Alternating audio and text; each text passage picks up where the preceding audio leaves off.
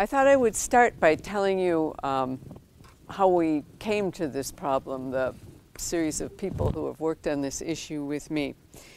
I'm not an economist, and all of you are economists, I think. I'm a sociologist, so I have a slightly different perspective than you do, being more concerned with organizations and less concerned with individuals, and more concerned with social processes than with markets, but certainly with both.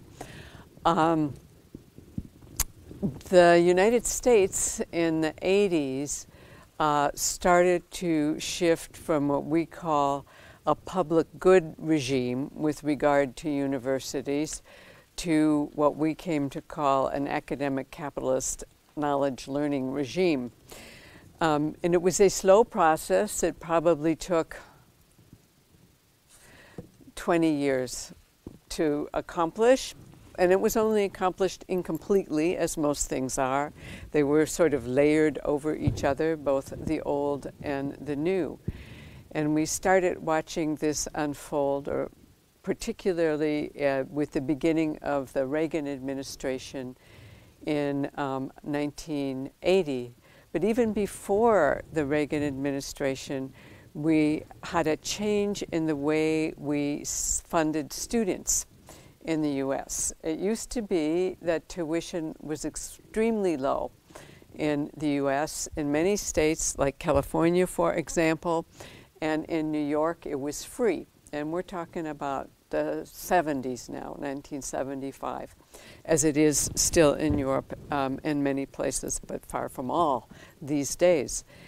And the decision was made largely through corporate leaders in the Committee for Economic Development working with the federal government and some universities, but not all, to shift monies from giving it to institutions who then gave it to students to giving money to students who would then choose among universities. This was a market model of higher education with the student as the consumer.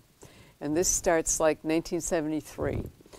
And the idea was that students would choose and universities would compete for them, and through economies of scale, tuition would stay low and remain low because students would pick the university of choice. However, higher education in most countries is not a market in the sense which is used in the sort of neoliberal sense, much less the, nor even in the Keynesian sense. But what happened, of course, was not that tuition remained low, but tuition only went up.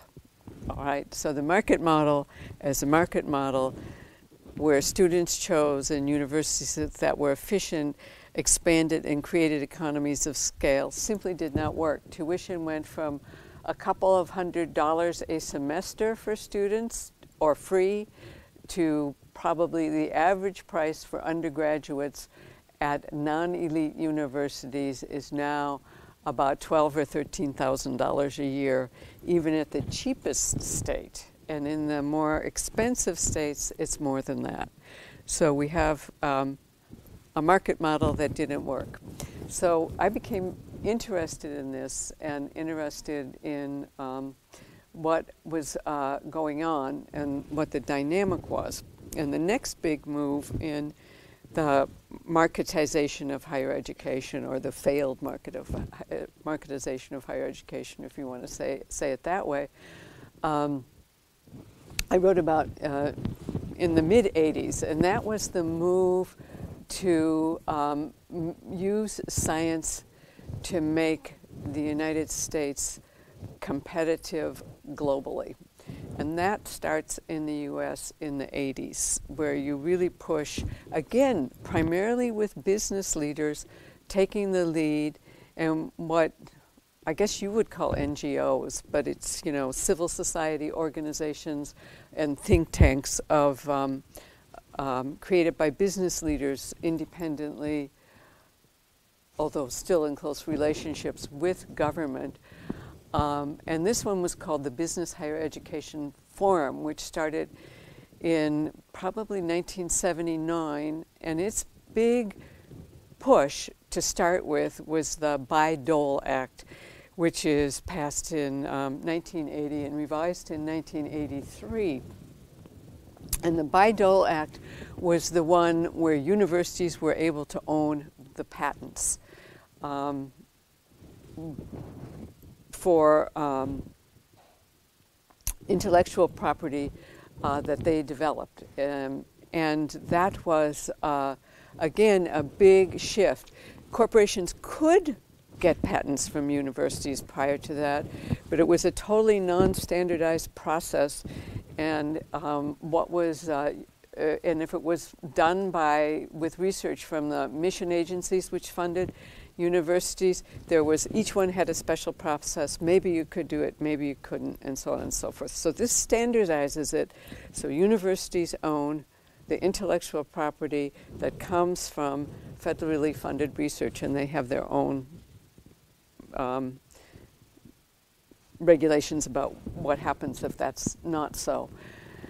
But it ends up that basically universities own intellectual property, and they become market players in a sense. So that was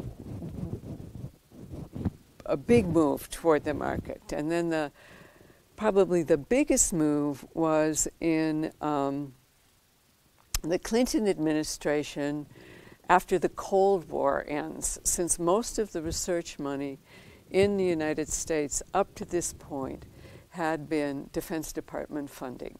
And it was a lot of money for a lot of science. And then we have what Clinton called the peace dividend, where you could switch over and say, we're not going to use this money just for defense anymore. We're going to use these federal agencies, defense, they're a series of related agencies, the Defense Department, the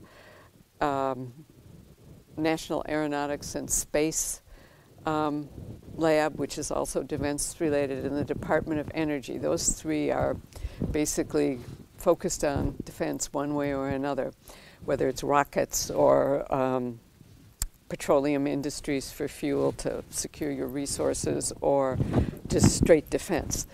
And so they started doing civilian technology as well. And there were also then government agencies created to do civilian technology. So these three things moved the U.S. by the early 1990s well toward entrepreneurial economy, with science in universities being very important.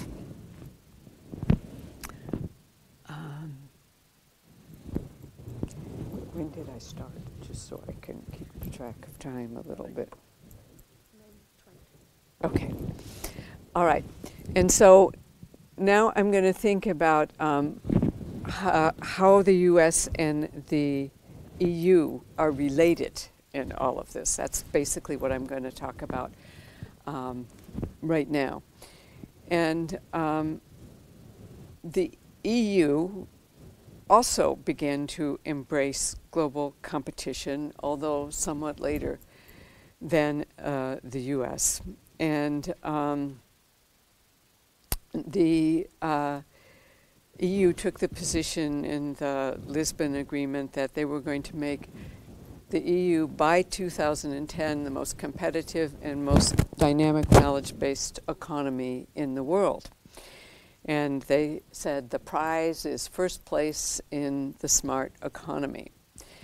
And when we look at how the EU and the US focus on competition, enables us to see different constraints that higher education faces, both professions and disciplines, as knowledge economies mature. You can't see my nice PowerPoint slide on all of this because... Eventually you will be able to swim. Okay, but you can hear me and everything, right? Because the problem would be for translation. Some people can read a lot easier than they can. So there were different paths to the market. In the U.S., the move, as I suggested when I was speaking earlier, was incremental. It was slow. It was led by non-profits with strong ties to the for-profit sector, the sort of business think tank organizations and policy organizations I was just talking about. It was very often concerned with policy formation at the national level rather than the state level. There were strong participation by segments of universities and segments of the faculty prior to federal legislation mandates. So some players in universities, both administrations and some faculty, were very engaged in moving toward the market. But it took a long time, and not everybody was happy about doing this. And at this point, early on, and right now, I would say the U.S. has the most heavily marketized universities on the planet, which I'm not terribly happy about. The EU took a different path. Myself and Brendan Cantwell, who wrote this piece, argue that reverse engineering of Anglo-American higher education models were used in the EU to reconstruct technologies of governance in uniquely European context. The aim was to embed competition in nation-state initiatives for universities. It was more supranational and state-led. In other words, it was more the EU and less the individual states. For example, when we think of Germany, many of the German universities have to some degree resisted EU efforts to shift toward competition. Other countries like Finland are some ways yes, some ways no. They want to innovate, but they also don't want to really radically change the structure of the professions. I don't know how it is in France. The structure of the profession? Well, the country. Do you want to keep things the way they were, or do you want to change in the universities? Us? Yeah, no. I meant generally. No, the government, I assume, wants to change. Yes. But what about, have universities been able to resist? I think more the direction of universities are not really wanting to resist to that. It's more professors' unions and that kind of thing that try to resist. And there are a lot of differences across teachers. Some want to move forward a more marketized, more US-like regulation, and others are trying to resist and keep some academic freedom in exchange to some more regulated profession. Okay. And that's how it was in the US too. And of course, most of the people who resisted most strongly were social scientists and humanists, rather than people in the physical sciences and the business schools and things like that, physical and biological sciences. But not all of them. There were many who resisted there as well, but they were quite divided. Merci. Okay, so. It's working, yes. Oh, okay, so can you hear me better now? That's great. I don't have to yell. All right, and soon we're going to have this part too. I hope so. I hope Pour so. l'écran, c'est... Ah, vous aussi? Yes. Okay. Merci. Okay. He's gonna. Yeah, yeah. Okay. So let me see where I was here. Here we go.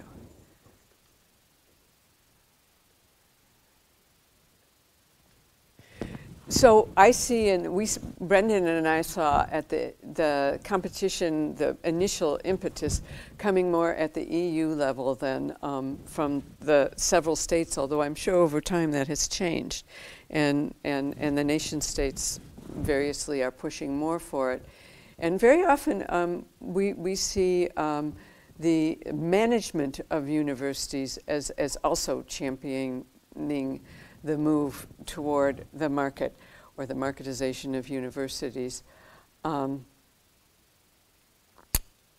because in many ways it strengthens their hand. Oh, have I? No, not yet. Okay.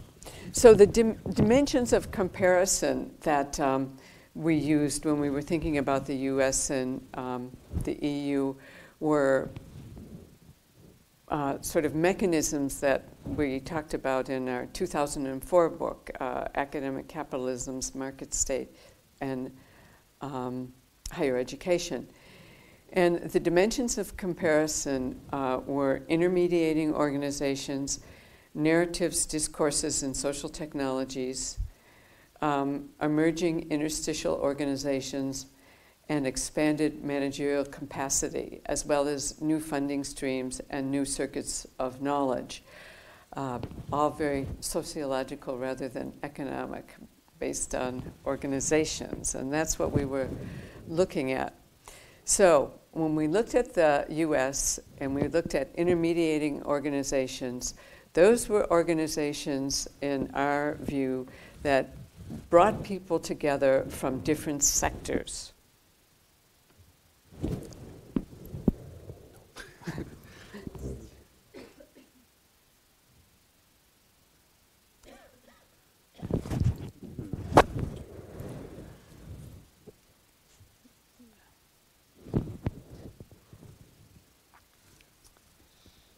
And they brought people together from universities, from the corporate world, from government, and from different factions within those areas. And among them were the Carnegie Commission on Science, Technology, and Government. That was a foundation. The Belfer Center on Science and International Affairs, which was located at Harvard. The Brookings Institution, which is a centrist think tank. The American Enterprise Institute, which was one that is more right-leaning. The Council on Competitiveness, and the Business Higher Education Forum. So you had many of these organizations with large proportion of corporate leaders in them that were moving to push this forward. Okay, there they are, the intermediating organizations that draw people together to push for certain policies. The Business Education Forum, which focused more directly on higher education than most, said early on, thus the forum makes only one overall recommendation as a nation. We must develop consensus that industrial competitiveness is crucial to our social and economic well-being. And key to that was universities, was the effort to organize university science in the effort to be competitive. In the EU, the intermediating organizations we identified were the European Roundtable of Industrialists. That was 50 CEOs of European corporations seeking consensus for public institutions to aid the private sector in efficient allocation of labor within the European market, common market, and that was in the 80s. And then another one is the EU created its own higher education business forum to serve the smart economy in 2008. That was governed by business people and academics, and it fostered growth and global competitiveness by collaboration between universities and industry.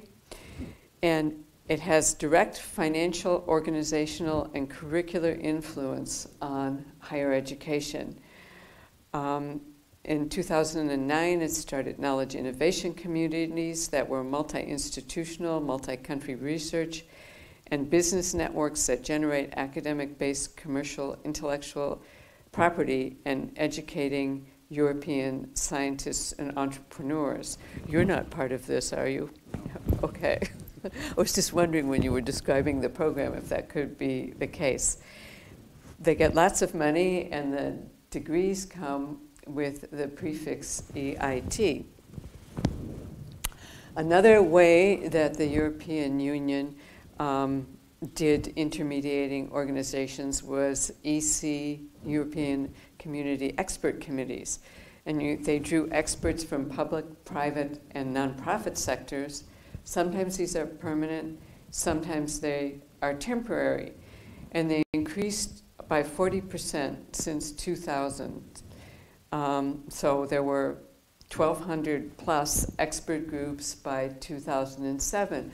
And of course, this is creating a whole nother reward structure at the European Union level, largely for academics and other professionals. And the largest numbers of committees are attached to the Director General for Research, followed by Environment and Enterprise, and they promote Competitiveness Enterprise Program. So, what about these intermediating organizations? They're diverse, but the participants represent a rather limited segment of society. They tend to be business elites, mid to high-ranking government officials, professionals with advanced degrees, such as yourselves will soon be, and high-level members of NGOs. They usually see advantage from rearranging the traditional, distinct sectors of state nonprofits and for-profits to create new opportunities in a neoliberal frame. And that, of course, includes universities, which are largely state entities in the EU, as well as private universities if they are nonprofit.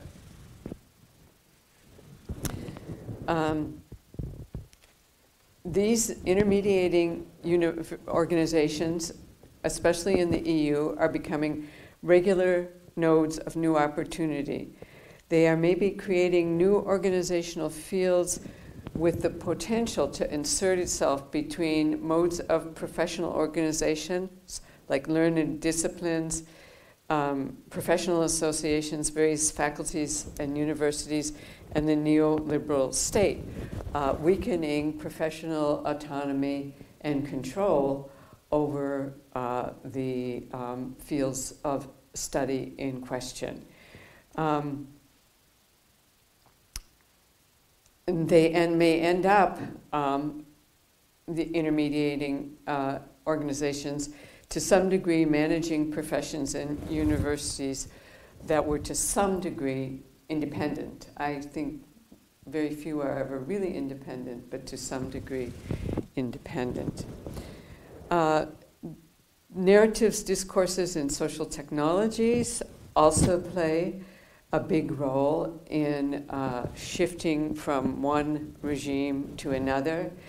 Beginning in the 1980s, human capital and competitiveness were major narratives, and social technologies such as ranking and quality assessments and things like that were used to assess the success of a university in all aspects of competition. And so these are also working to change the narratives we traditionally told about universities. In US, the discourse was primarily human capital. It was an emphasis on the individual benefits of higher education and how that converts higher education into a private good. So that in turn justifies why students have to pay, because if they're building their human capital, then they're the ones who reap the most of the reward. There is a social dimension to this, but in the United States that's continually devalued as time passes. So student investment in higher education serves societal needs for a strong economy, and it also emphasizes innovation, technology revolutions, and new companies. And the individual student is seen as the primary beneficiary in terms of the economic rewards they will reap from the benefits of investment in higher education. So by the time of the Obama administration, this discourse is completely normalized. I mean, it's totally what people say about higher education now. Well, not totally, but it's the main story. And so scientific discovery and technological innovation are major engines of increasing productivity and are indispensable for creating economic growth, world-class, diverse technology, engineering, and mathematics workforce. And of course, left out of this is everything but what we call STEM fields. Do you call them that as well? No, I'm not sure. Science, technology, engineering, and mathematics. And you know, I think it's fair to point out that at most universities, this is not the preponderance of undergraduate students, nor of graduate students. And in many countries, there are not even lots of jobs for such graduates unless they have advanced degrees. But this is the narrative, and if you critique it, even with numbers and statistics, it just sort of is blown off. In the EU, the discourse is somewhat different. It's new public management, marketization to improve economy, and efficiency to modernize. Social technologies such as ranking for world-class university systems are another part of the discourse, which drove national and EU initiatives. Examples are the UK research assessment exercise and the EU Lisbon strategy.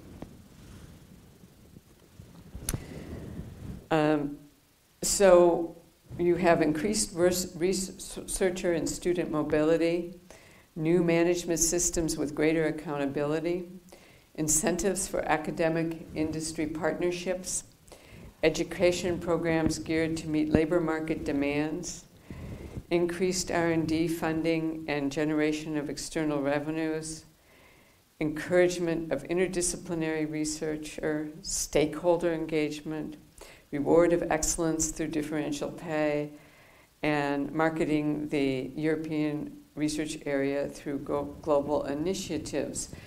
And all of these, at one level or another, create hierarchy and stratification within your university systems at the national level and at the EU level.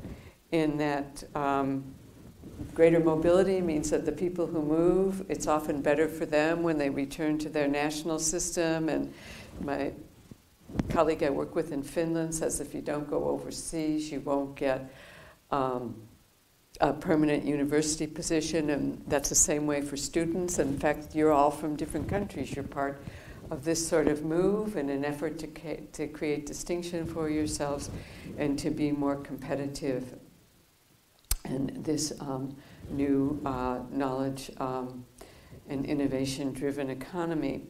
The new management systems draw in corporate models for how to manage faculty. And I see the big distinction there is that the lower status universities are more heavily managed than the higher status universities in terms of faculty, because faculty who are able to sort of move outside the system and get EU grants and bring in money are able to bargain and to create power for themselves that makes management have to take them seriously and deal with them, whereas the others can be treated more like all other workers. There are incentives for academic industry partnership in the EU, as in most other countries, and also things are geared to meet labor market demands, in some way vocationalizing large parts of the university system. And again, the increased R&D funding creates hierarchy and status difference. And I think encouragement of interdisciplinary research is in many ways a way of disempowering the traditional disciplines. I mean, that was the strength. That was where faculty were able to draw boundaries, and it was limiting in some ways because it's harder to move across the boundaries legitimately. And there's much to be said about why that creates problems for critique, but I think more problems are created for critique when funding is more directed and more interdisciplinary, because the profession themselves loses control of the field. So statistics started as the science of the state, and the statistics gathered on the European Union and the European research area create an administrative area. And one has to ask, is it the prelude to a state? Probably not, but certainly to a powerful administrative area that's able to organize,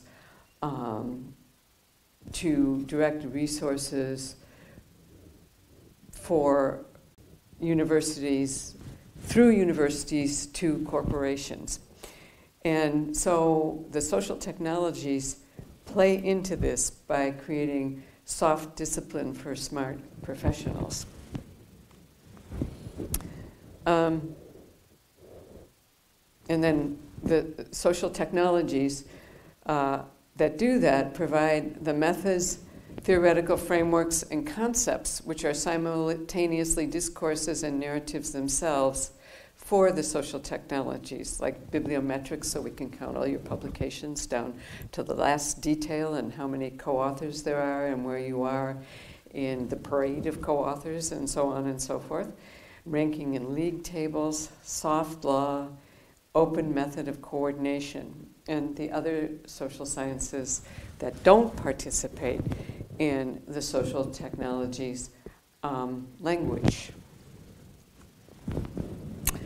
Then there are interstitial organizations, which, as Michael Mann says, spring from the intercisives of already existing organizations. And in the US, these were spontaneous and incremental. The state did not push them. The universities in competition with one another were what pushed them. Technology transfer offices are an example.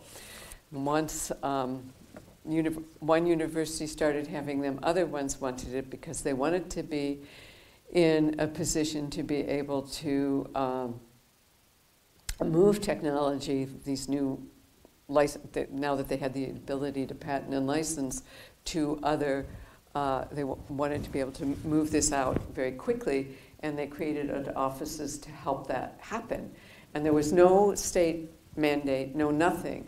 The only thing was the National Science Foundation said that you had to sort of have somehow monitor what was patented. It said nothing about an office. You could assign one person to do it. in some science department, but these just sprang up and became nodes of opportunities that, again, stress and push and move forward a particular brand of innovation. The EU was more state-led. An example would be the EC, I can't read this with my glasses, EC frameworks, which were systematic procedures for setting R&D tech transfer agendas, thematic, well, you can read it up there yourself. But that's what of course, the EU took, again, being more state-led than it was in the US. What? Okay.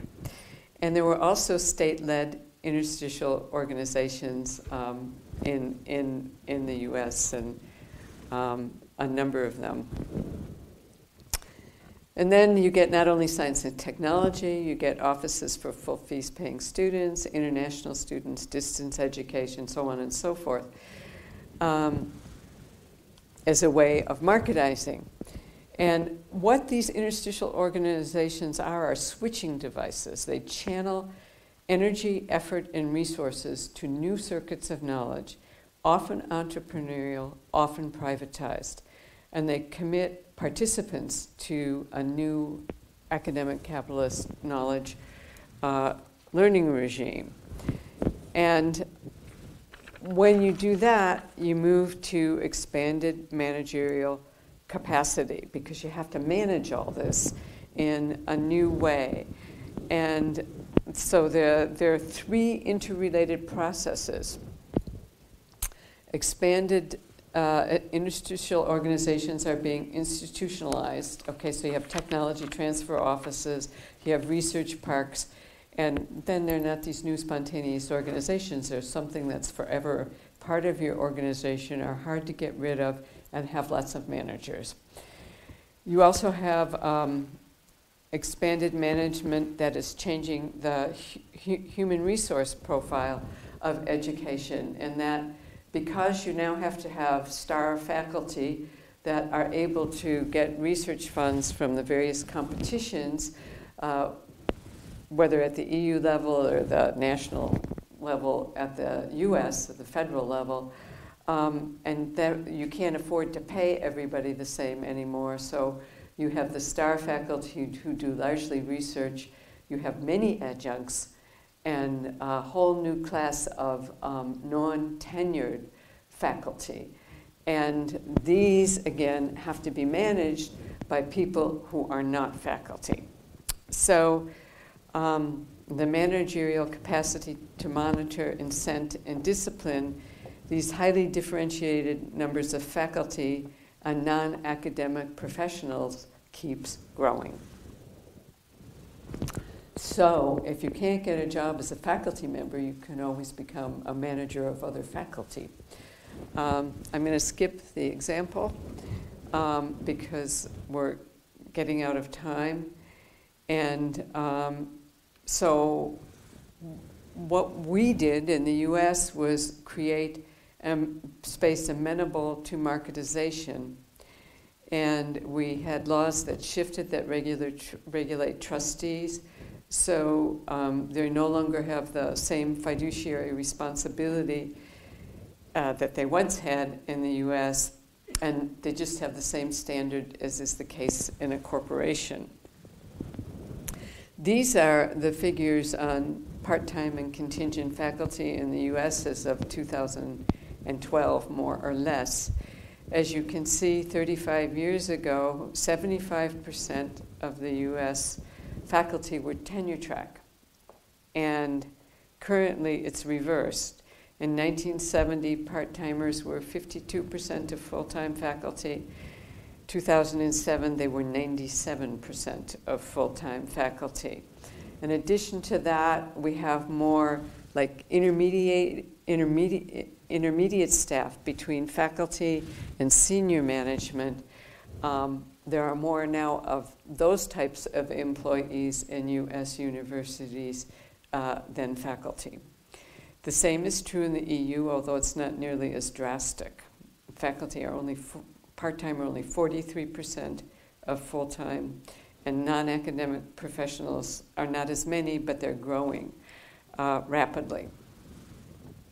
And you also have extreme salary differentiation as this occurs in the US between fields. That's the biggest difference now in the US. The top fields in research universities are health, engineering, business, not even the physical sciences, despite everything we say about STEM, and biological sciences, sorry, we forget them. And the bottom fields are the humanities, educations, and fine arts.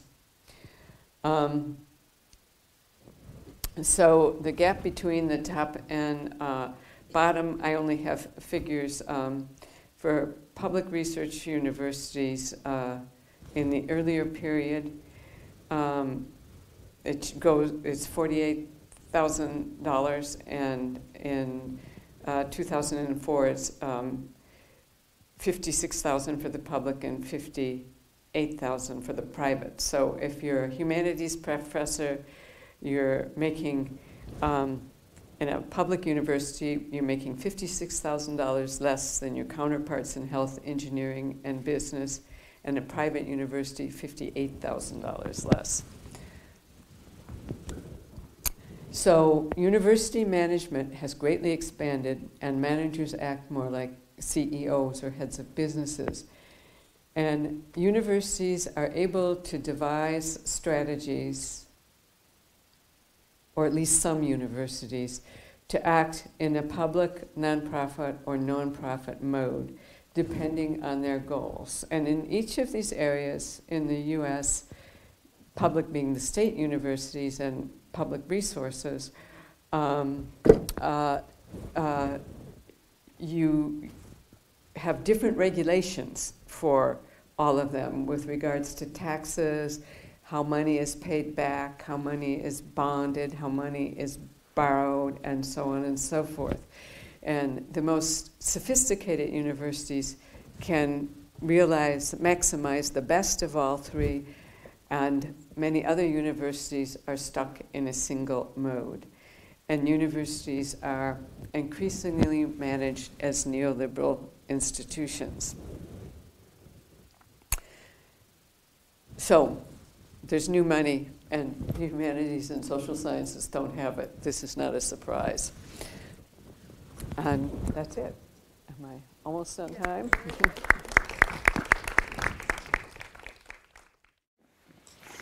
Okay, so I think we're ready to start. First of all, let me thank Professor Sheila for her very interesting presentation and also paper. It was a pleasure to read and work on that. And we are trying to contribute a bit to your work through our presentation.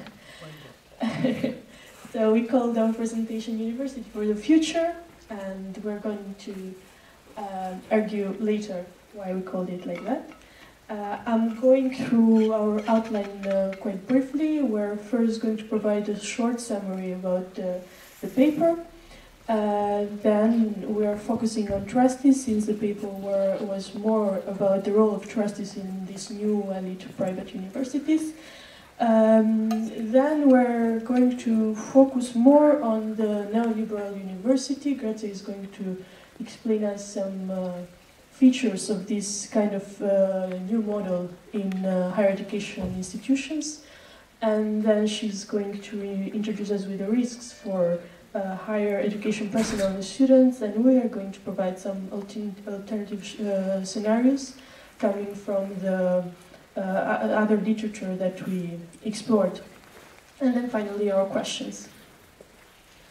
So I'm first going to provide some background information about the emergence of these super elite private universities.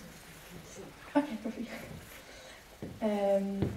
So as Professor mentioned, in the context of a declining state support during the 80s and afterwards, universities in the US shifted towards a more market-oriented model, knowledge production model, resulting this in the shift or the transition from the multiversity model of university to a neoliberal one. The multiversity model of universities actually was a very common model where inputs and processes usually produce some homogeneous outputs which were educated people and some research products. But nowadays, universities producing more tailor-made research for industry, and universities actually are engaging more in market activities. And this resulted eventually in the creation of these super elite universities who proved themselves more able in market behaviors. And this resulted in accumulation of capital and resources around these universities. Well, the paper actually focuses more, as I mentioned before, on the role of trustees of these elite universities in connecting university with the industry. So here we quoted Harari 2015. The only way to sustain actually capitalism is through an increased rate of scientific discovery. And trustship serves as a mechanism that conjoins university and industry, and corporates are, in this context, perceived as organizations ready to organize resources for science, which, on the other hand, is ready to receive these funds from the corporations and produce more research relevant for the industry, creating the so-called virtuous cycle between industry and universities. So I go on with summarizing the main points of the paper. So the main assumptions were that trustees, yes, play an important role in organizing resources for science, and the role of university trustees in public higher education is less relevant, and because they are not well connected to industry, while on the other hand, trustees of elite private universities are highly connected to corporations, government agencies, non-profit organizations, and they use these connections to benefit their universities. So the main research question was actually which are the mechanisms through which trustees of elite private universities forge ties between university and other organizations. Professor explained some of them, but we can summarize into external affiliation, which has some sub-mechanisms which were previously explained, such as the deactivation of boundaries, then the emergence of interstitial organizations, of intermediating organizations as well, and foundations. Also some other core mechanisms are financialization, selection, and trustship. And then we move on to the emergence of liberal universities.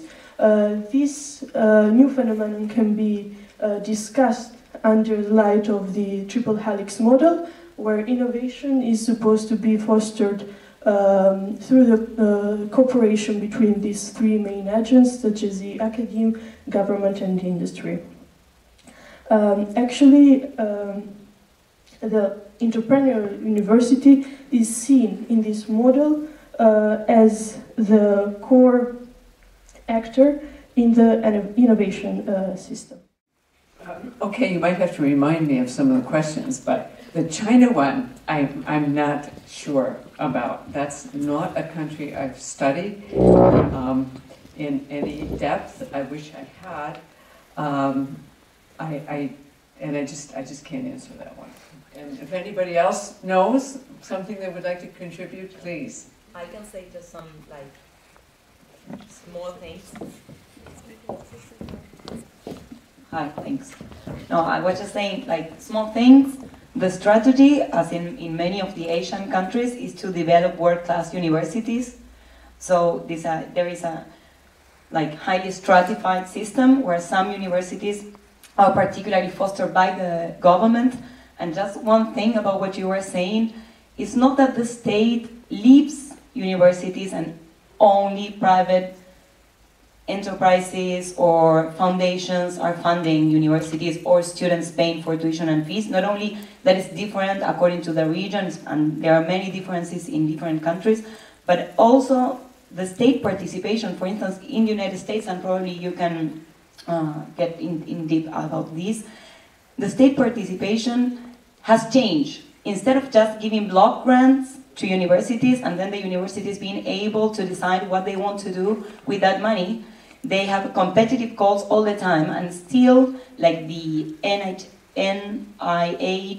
and other National Science Foundation as well, and many other organizations from the United States government give a lot of money to universities, but that money is also conditioned to being related with private enterprises. So in the end, it's public money that goes to private enterprises, and that is also the case in China, of course. So that's why I was making this point. China is also having like a lot of funds from the state, but directed towards the top players defined by the government.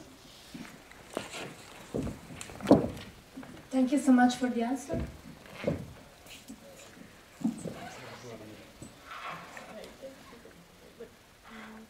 Are we running the risk to export academic capitalism to developing countries? What are the risks?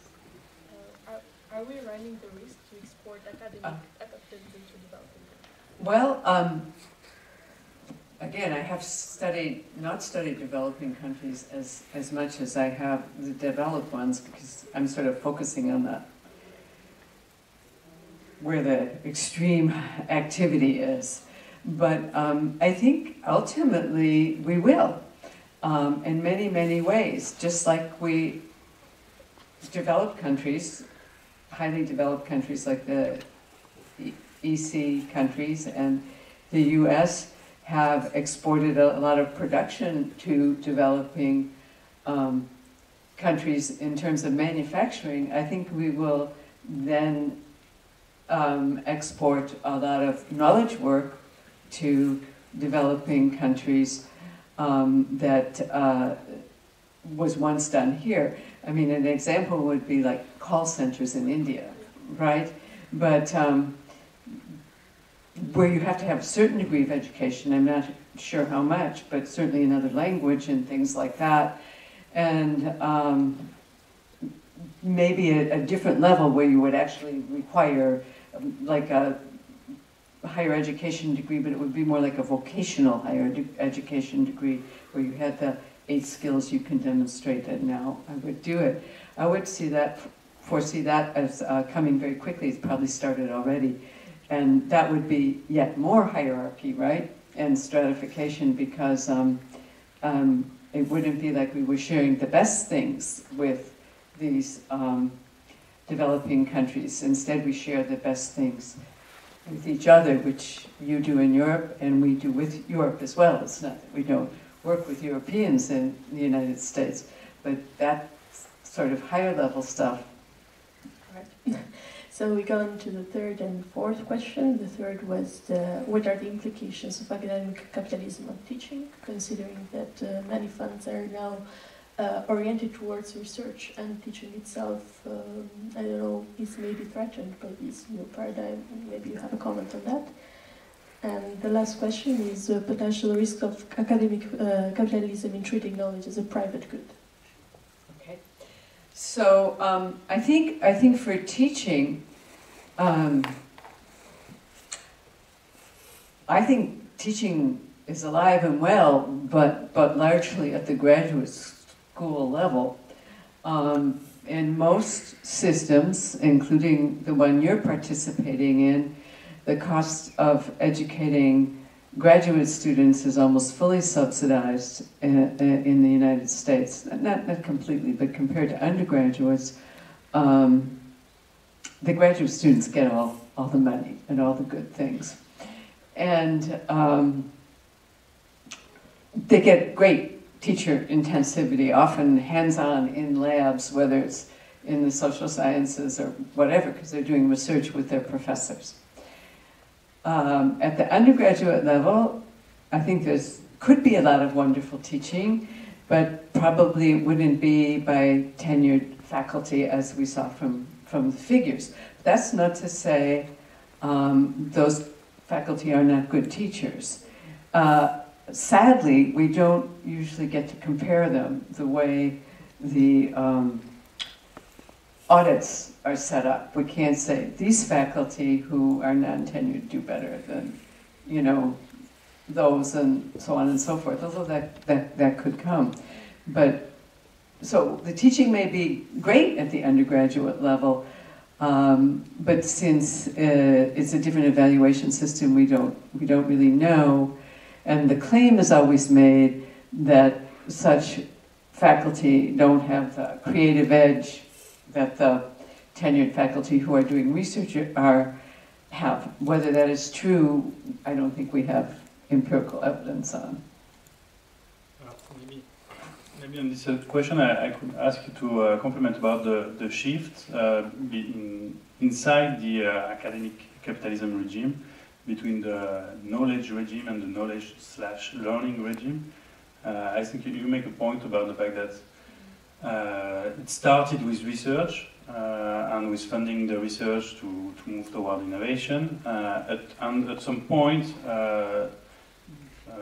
learning, the educative part took a bigger role in this new economic way of working for higher education institutions. And maybe I was thinking of the case of it's the University of Phoenix, it's called, yes, that I think it's quite striking, and we didn't heard that much in Europe. So the University of Phoenix is a for-profit institution. That's a corporation. Okay, it has.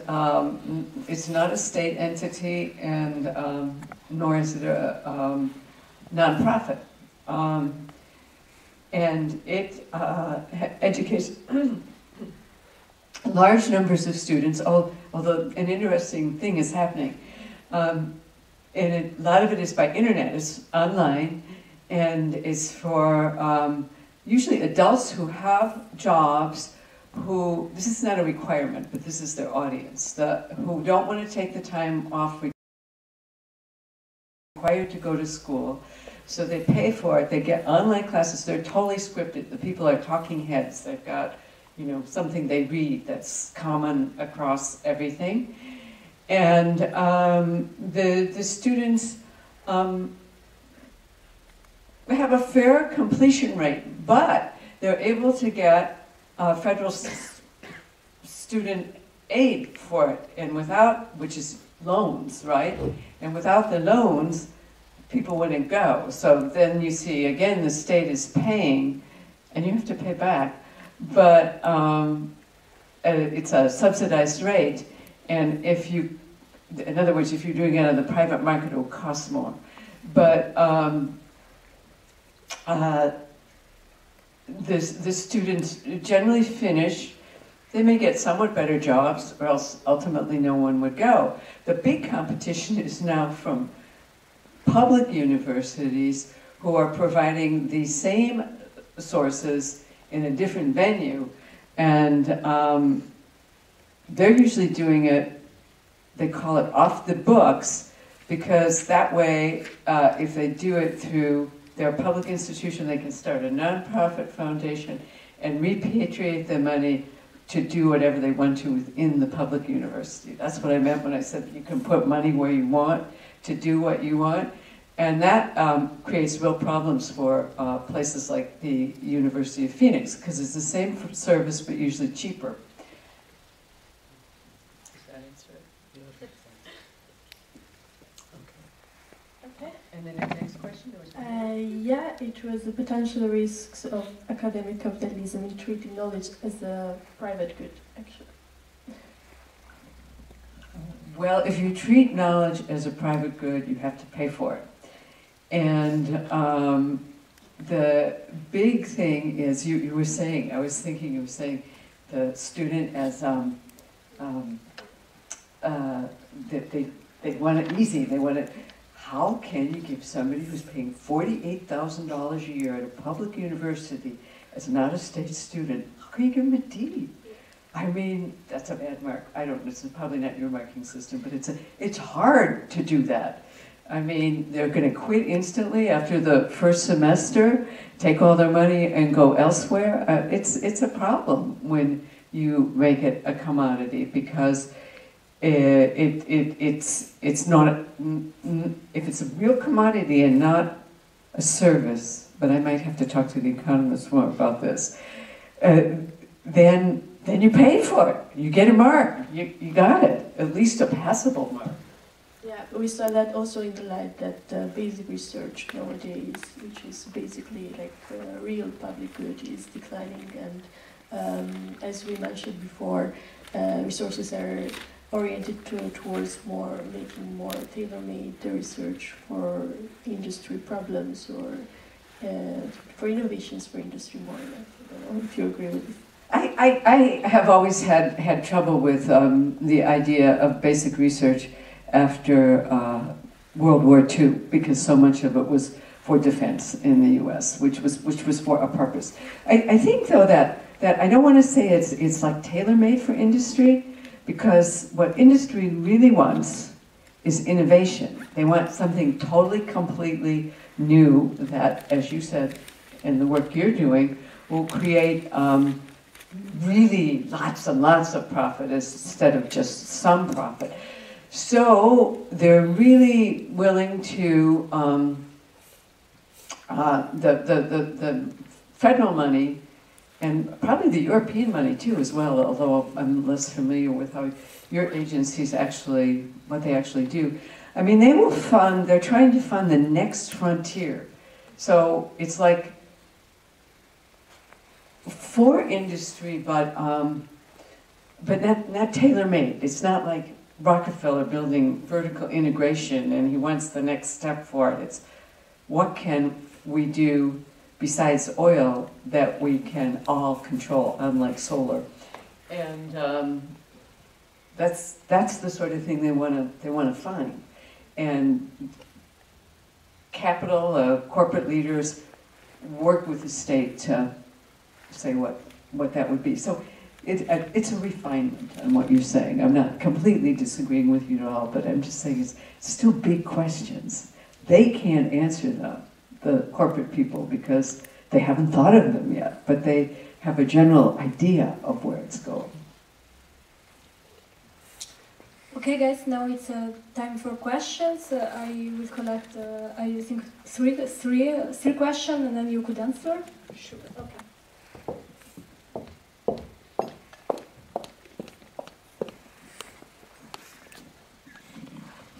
Hello, my name is Afroza and I'm from Option C. And thank you for the presentation. It's really nice to know about this tuition, about how this tuition fee and states how it's involved. Thank you for that, to giving us some insightful information about it. So my question is about, like, you showed the gap, I mean the payment gap of the people who are working on business and also mathematics, those field, and also the field where they have this fine arts and humanities.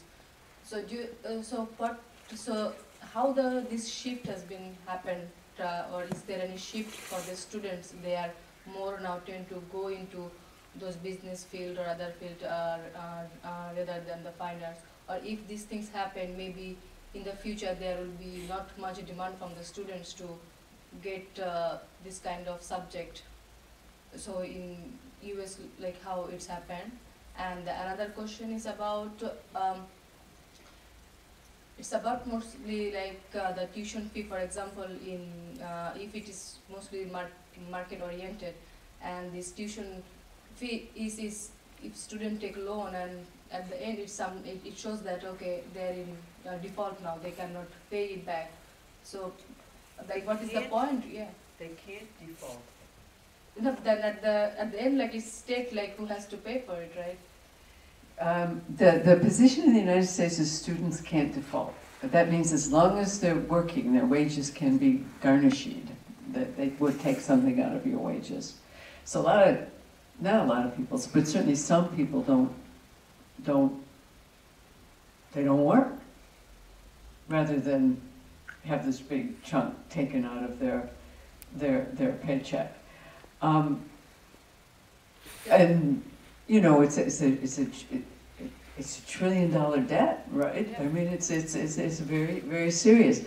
I really think something is going to have to happen about restructuring payment and possible defaults and some change in that, but it's not happened yet. In our current times, it's unlikely to. But I don't see how you can go forward with that, because then people just sort of drop out of the whole system. Well, but not under our current administration, I don't think. And the other question about that's a really good question about the fine arts and the humanities. The first thing is people really like them, so there's still people in them, and very elite schools have fine arts and humanities, but not many at the graduate level. Their programs there are very good but very small. But at the undergraduate level, you know, at all these places, you still have them, you still have students, although not as many. The largest major in the US now is business at the undergraduate level, and that's a huge shift over time. The three, when you finish college and you're going to get a job, the three professions that pay the most are,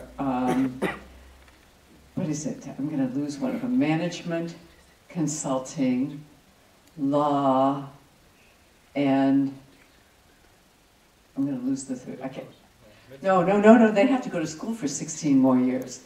I can't remember the third one. Well, there's this great book by Lauren Rivera, where she looks at how elite students get elite jobs. It's called Pedigree. And the three fields, the third one of which I'm forgetting, but it's not a science.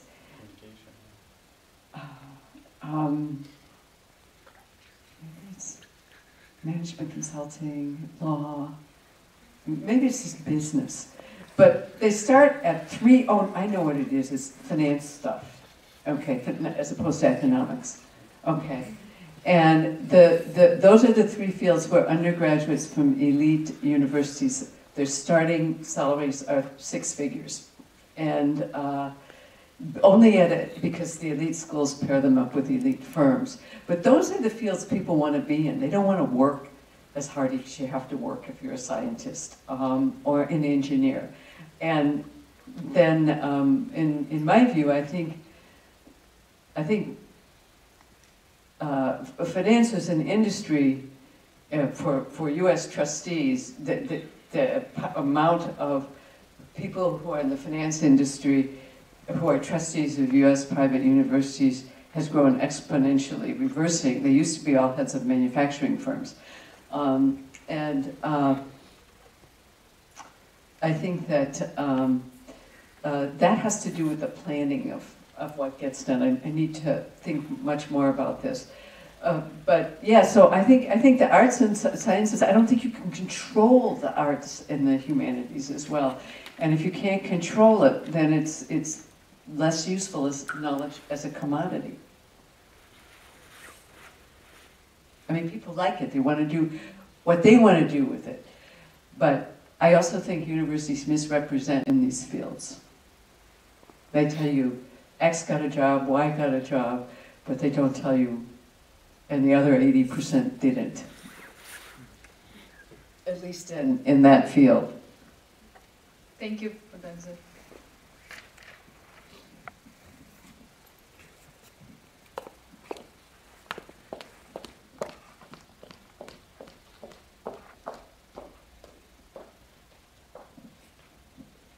Thank you very much. My name is Akonde Manuel. I'm from Option A. I would like you to clarify the relationship between the mechanism of how the Supreme Court dictates what is patentable or not, and the student paying fees or not, because I'm aware the key players that influence the Supreme Court, they are pure research institutions that don't recruit students per se. They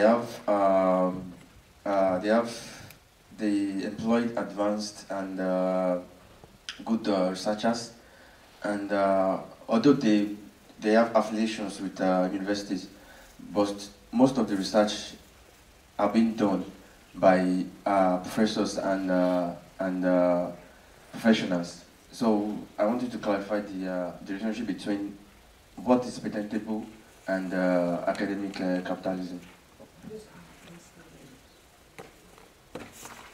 You want to clarify what's what? The relationship between how the Supreme Court determines what is patentable or not and academic capitalism.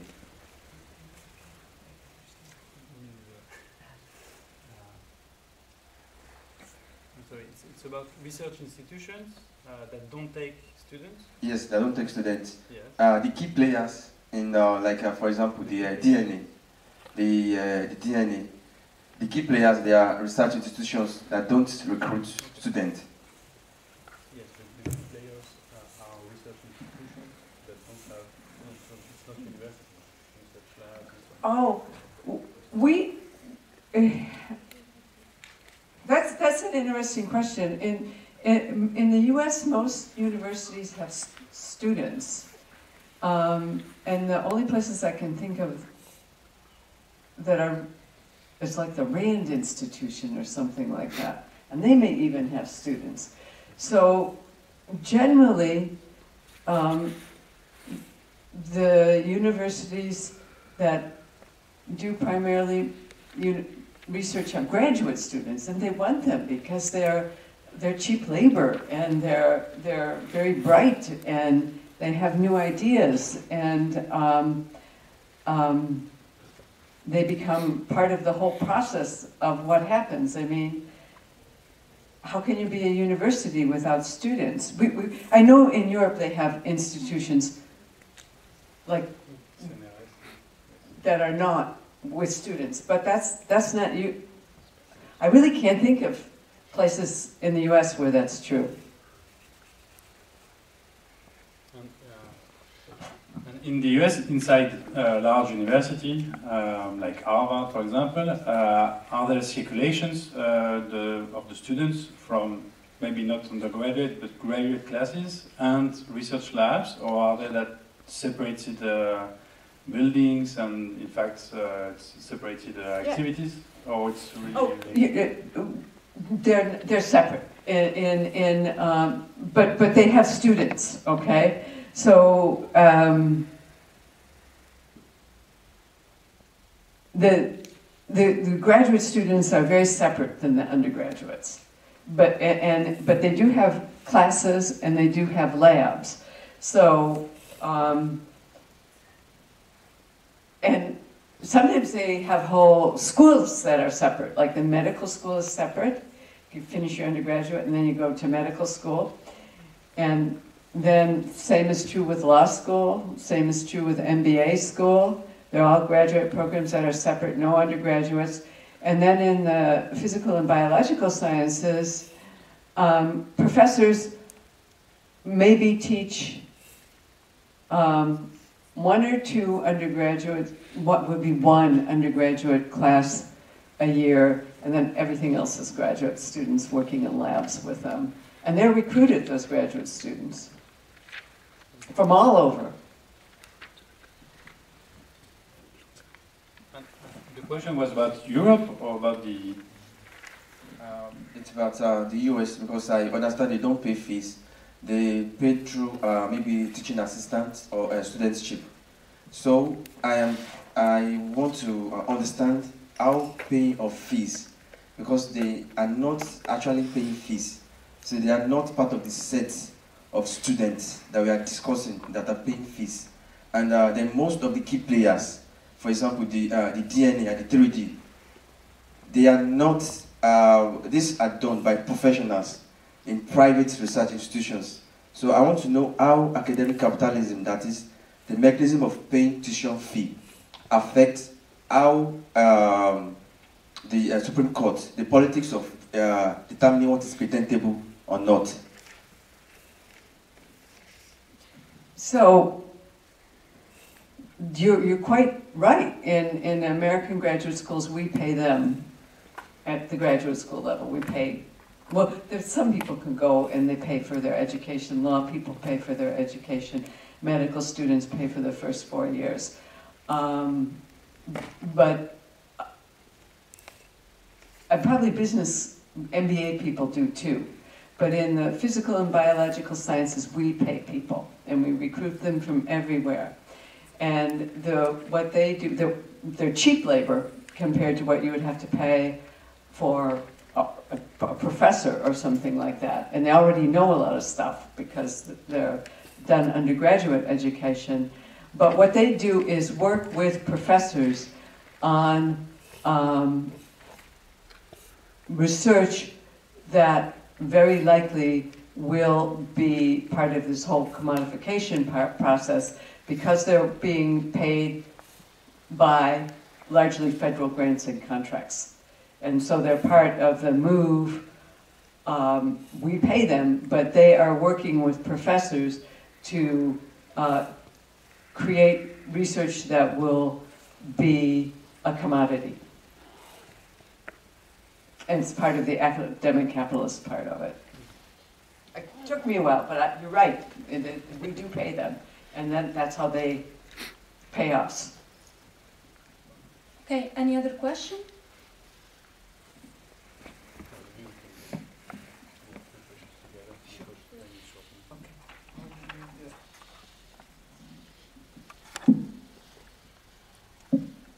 Hi.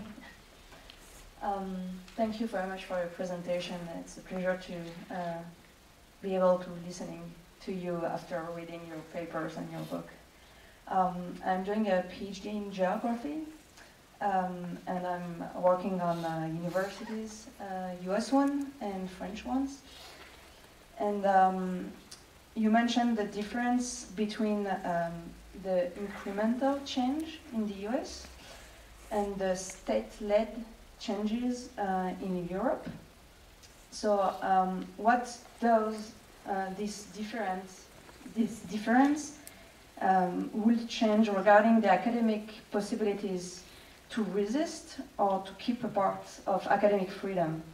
In other words, do you think that the US academics would have more power to bargain or to keep a part of freedom or to change the situation, including regarding the university level, rather than the French or European academics will have to confront more legislative reform or more government reforms? Because I was surprised, for example, when I was in France, the protests would go in front of the higher education government building to protest. Whereas in the US, and I was in the University of Syracuse in New York State, protesters will go to the chancellor office or in front of the university, and it's two different levels. And I just wanted to know, what do you think about that? That's a really interesting question about where resistance will come from and what are the possibilities. I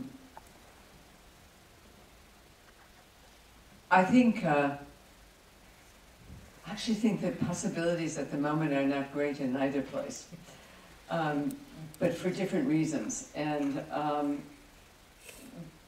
what has happened is, with the creation of really elite universities and the stratification and all of that, the people who are doing well don't want to protest, whether it's faculty or students. And the ones that might want to protest haven't quite figured it out yet, is my take on it. The places where there was the most protest in the 60s were elite universities, okay? Or, you know, flagship universities too. Syracuse would have been one. We're talking, using these terms loosely.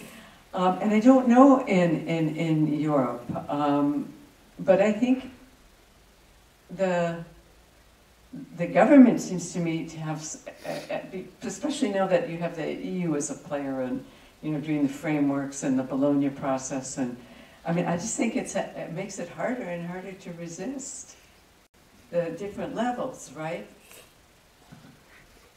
But you would know more. Do you have something to say about that? Any of you? No, I'm not sure, and I think there are other questions. So yes, sure, for resisting on transformation. In France, especially until today, it's quite homogeneous universities. We have a very splitted system with grandes écoles and universities. So in grandes écoles, it's impossible to resist anything because it's for the elite already. And it's so different that you could have a very local bargain, but it's hard to have a global bargain. And in universities, until today, it's so homogeneous so that the natural discussion is with the government. And that's one of the issues for the government, is to try to get out of this situation and to try to increase diversities in universities and to have different local bargains to move forward to the market quite faster. And now it's very hard to have high tuition fees in universities. So until today, they are very, very low. So there is a possibility of resistance specific in France until the government is able to make it more diverse. Yes. Well, one quick addition. The weak points in the United States are if going to college does not repay the investment, in which case that would cause a lot of problems, and the student debt crisis, okay? And I think both of those are real possibilities for resistance. Oops. But that's not yet been realized. Just other three questions, because we have 10 minutes left.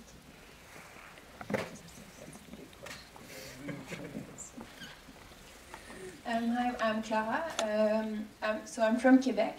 So we had quite a strong resistance toward the commercialization of education. And just to feed maybe as like a positive example of how resistance can be made, I think that one of the key points of the resistance in Quebec was that there was a policy by the government at the provincial level to increase the education fee, and that led mobilization throughout the universities. And in a way, this is kind of easier than some of the system here, where it's a bit more per school that you see this, so it kind of divides the university and the campuses. And actually, if we look at France, even just the physical division of the campus after May 68 is kind of indicator of how actually places where different campuses can meet and students can actually like have this like point of encountering either with like a synchronized policy or with just physical spaces or these kind of things are actually very strong for mobilization. And what was interesting in the case of Quebec is that the resistance initially was focused on the policy. The policy was an increase in the fees, yet how it developed, it was really as a critique of the commercialization and the turn that some campuses were taking. So yeah, maybe it was just not really a question, but more of like, we have to find these like meeting.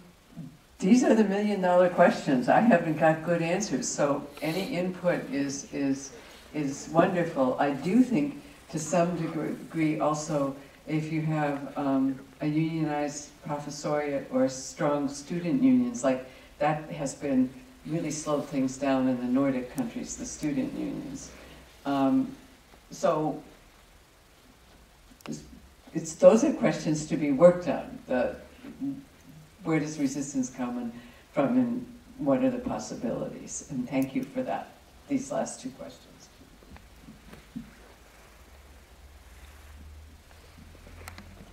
Hello, I'm Patricia Paul from Université Paris-Est, Créteil, and I'm coming from the field of management. And I could say I have been one of those kind of academico, entrepreneur, manager within my university for many years, and participating quite a lot in the construction of the Europe of higher education through the Bologna process. So everything you said about the role of the Commission here and the relation with the states, and which is quite different from research, since the Commission has a competency, a shared competency on higher education, which is not the case for higher education, which is still at the level of the state competence. Is very interesting to see that, well, academic capitalism is running very fast in Europe now, and even in our country like France. And since we are talking about resistance, and in Europe we are quite used to listen that there is no alternative since Margaret Thatcher. So we have been with 30 years of this issue of there is no alternative, and you presented some elements of alternatives. And there are a lot of resistance, and the students I know within the European, which is not very revolutionary, but the European Student Union, which is quite interesting to see how they manage within the Bologna process, and they wanted with other trade unions in the world to develop a global platform in order at least to be aware of the different movements of resistance all around the world, because in Africa, for instance, with very, very fast growing of academic capitalism, there are a lot of resistances. No fees, no cuts is something very strong. And I just wanted to ask you, what about the alternative? Because maybe to resist is something, but we have to build alternatives. And I have the impression that we are quite weak in this area of research, because I've not been used so much to academic research. So maybe I'm wrong. No, there's not a lot of models out there, but I think that the sort of the most, okay, so we've overproduced symbolic workers, right? We can't employ them all despite higher education. So there are a lot of really well-educated people out there who, with not that much capital, could start different kinds of universities. And it would be, I think we're at a moment, I was thinking of this the other day with talking with Gary Rhodes, where it is actually possible to create variety in higher education again, simply because the current regime is becoming so rigid. And also, there's lots of technologies you can use now that you couldn't. Like, I mean, you can find out how to make 3D printers on the internet and stuff like that. I mean, it is possible that people could just start creating other systems. I think it's unlikely, but it's my fondest hope.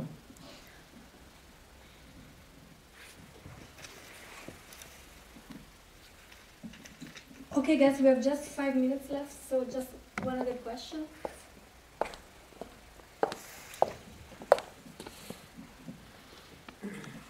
Hello, I'm Ettore Gallo, option B. I have a question that also relates funding, and I will start from my country, Italy. And in Italy, we are in an electoral campaign, and everyone wants to abolish something, and one party on the center left proposed to abolish the tuition fees that are, at the moment, they are linked to the progressivity of the tax system, so who has higher income pays more. And on average, they are one of the highest in Europe. And someone argued that free education is a tax on poverty, and I kind of agree on this. So I will say, what do you think, it would be better to promote growth and to tame the contradictions of academic capitalism to make the system of funding way more progressive and abolish the tuition fees for who comes from a working class background, while having higher tuition fees for who has the means to pay for them? What's the better system? I think that's a wonderful idea, to do that. And what are the chances that it might happen? Well, I don't know. In Italy, there are the chances, since we have a progressive system. In the US, for sure, it's. I know. It's heartening to hear people say. I mean, that there's a chance in the US at the moment there is no chance, but I still think it's a very good idea. You know, what happens to these things, happened to things like this in the US was when you did studies of who benefits, who pays, the argument was the rich will always pay to go, no matter what it is, they don't care. And the poor don't pay, or else they borrow.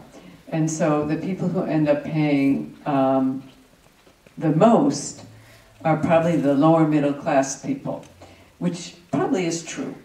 So if you just did it straight by progressivity and instead of trying to plan all these things, if you just said, oh, well, this is the income of your parents, you pay X because this is your tax rate. It just seems so much simpler, but I'm not an economic guru. I don't know. But it would have, a lot of people wouldn't want to do that in the US because there are a lot of, I don't want to talk about the tax code. It's too much. I can't talk about it right now. It'll go on forever if I do that. So Cecilia is insisting for me to answer this question.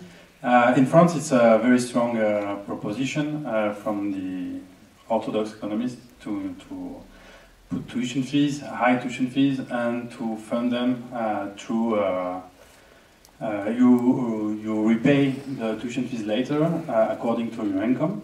So it's, yeah, like in Australia, exactly like in Australia and in England. So it's a way of deferred, progressive fees, with the idea that maybe at some point in the end you will repay everything. That's really a strong narrative and a very big lie, because the actual way we fund higher education in France through the government budget, it's through income taxes, or globally the fiscal system. So it's progressive and quite more progressive, especially in the high middle income and high incomes.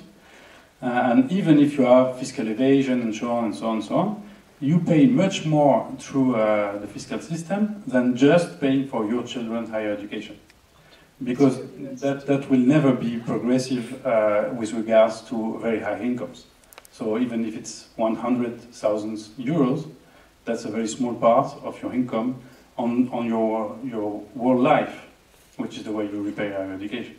So there have been actually empirical estimations of who pays more when it's funded by the governments, meaning through the fiscal system, or when you pay for your own. And it's always more redistributive to pass through the fiscal system, even if it's far from perfect, than to pay directly for you.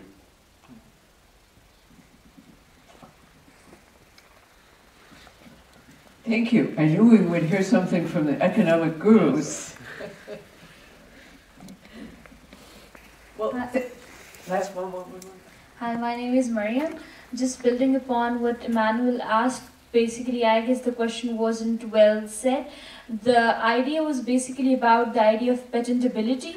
The patents that are produced in the US and the universities are basically the university own, no matter what the student does. But if we see academically, a lot of contribution is majorly done by the student.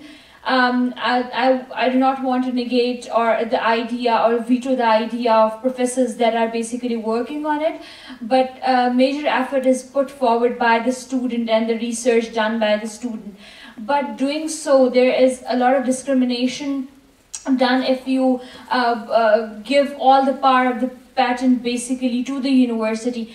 This is why, this is the major reason why the capitalist approach of knowledge that is being produced in the US and this phenomena is then being adopted by other countries, because increase in the number of patents make it one of the ideas that how education is basically developing in US, and other developing countries basically try to adopt this framework, not going deep into the framework, like how this idea is coming from. Students are basically the major instruments which are producing these patterns. So I want you to shed some light on that.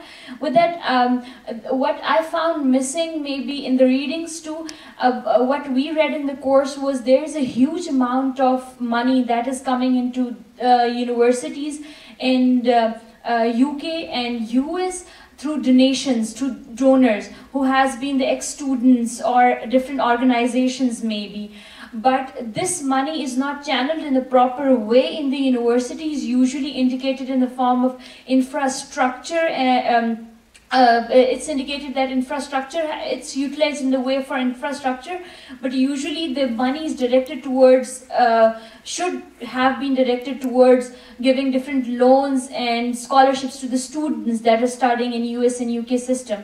I want you to shed some light on that. Thank you. Okay, first question, patents. The university always owns the patent, even if the student doesn't. Okay, if they, and the professor always says it's their patent anyway, because the student is in their lab. But the students are essential to produce it. Yes, you're completely right about that. The donations question is complex. The donations in the US and I believe in the UK are in a sense tax shelters for the corporation or the individual who is giving the money. Usually, both do, but individuals perhaps more. And it's a tax shelter because they don't have to. They get a big write-off. It's something like at least 40%, maybe more, depending on how you do it, because new vehicles, new financial instruments keep emerging that ratchet this up or reinterpret the ones that are there. And so that's a tax shelter for them. You can direct your gift. Your gift does not have to be for the university as a whole. So you can give it to the cancer lab. Many people give it for particular purposes, like David Koch gave over $50 million to MIT for its Cancer Institute and stuff like that. By law, the US universities are required to use only 4.5% of the fund for the endowment every year. Okay, so for Harvard, that's not inconsiderable. That's the biggest endowment, and we're talking about 4.5% of $35 million. $35 billion. So even that they don't use necessarily for scholarships and so on and so forth. We did another paper that we're not talking about here, where we looked to see if over time the interests of trustees and research fields of universities converged. Guess what? They did. It predicted, it was a predictive economic analysis in the research policy. And so they're putting infrastructure in these areas where they really want to plan and organize for innovation in the future in these big questions ways. There is absolutely no regulation of endowment in the US other than by the IRS. The first thing that has happened in a million zillion years is this tax bill where endowments are going to be taxed 1.4% across all endowments, big and small. So it does nothing to change hierarchy, won't hurt the big ones. And we were having a big argument among colleagues about why, if these trustees at the most elite universities are really powerful, that happened. Because certainly their universities lobbied against it. And my answer was they would rather have the university take the hit than their personal foundations, most of which they have.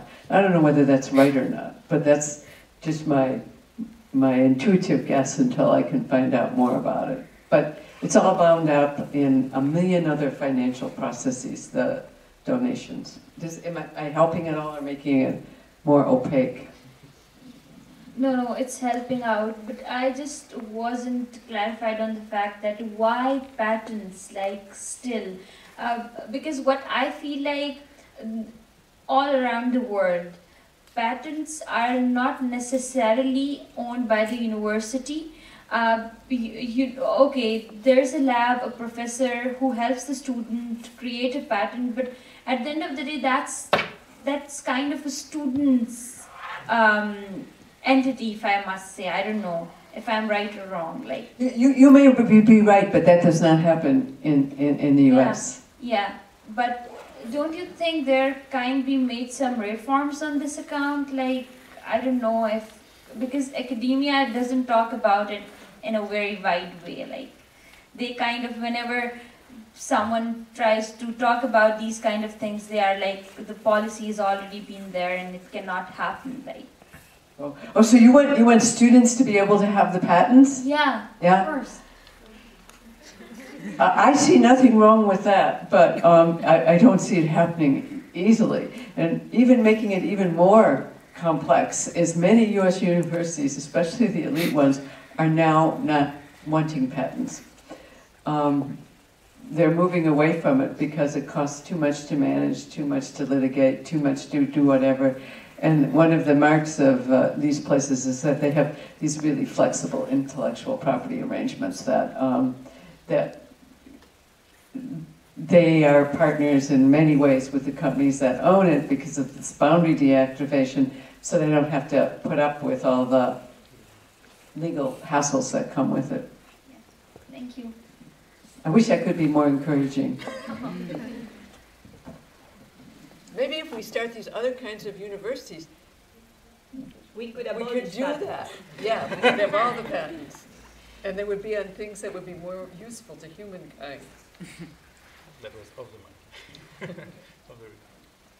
Okay, guys, time is up, so thank you so much. Let me say thank you to all of you. You asked wonderful questions, and it was fun to talk to you. And your questions always were very deep, so that I could learn something. Thank you.